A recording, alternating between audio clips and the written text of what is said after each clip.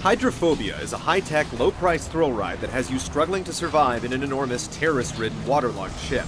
There's a myriad of systems powering the game, and you'll witness plenty of intense water effects that might fool you into thinking you're playing a full-priced retail release. The world's largest ship, which shelters a large portion of the population, falls under attack by a death cult, and only Kate Wilson, a spunky girl with cool hair, rock climbing experience, and an engineering degree, can save the day. The backstory comes through collectibles and a mostly off-screen friend, Scoot, whose Scottish brogue can be a little intense. I'm working so that you can have the night off. Starting unarmed, Kate has to make do with her wits, sneaking, climbing, and swimming. Considering how uncomfortably she squirrels around on dry land, steering Kate takes some time to get used to, while the climbing is limited only to certain heights and ledges. Exploration won't be your first choice of activities in Hydrophobia, though some hidden areas do exist. Swimming feels better, and Kate's mighty lungs don't rob the act of drowning of its significance, it just relieves the annoyance of constant death. Gunplay consists of cowering in cover and popping off ineffectual sonic bullets.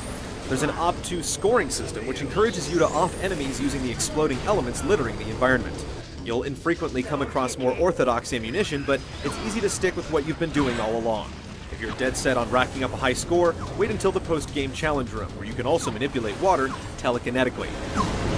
The water effects and puzzles are Hydrophobia's highlights. There's not much in the way of backtracking. The problems that do pop up demand immediate solutions. Sporadic non-linear segments reward reflexes with brief cutscenes and in-game medals without punishing you for failure.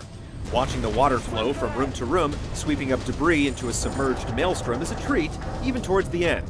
And it's even more gratifying when you see a nemesis is drowning in your wake.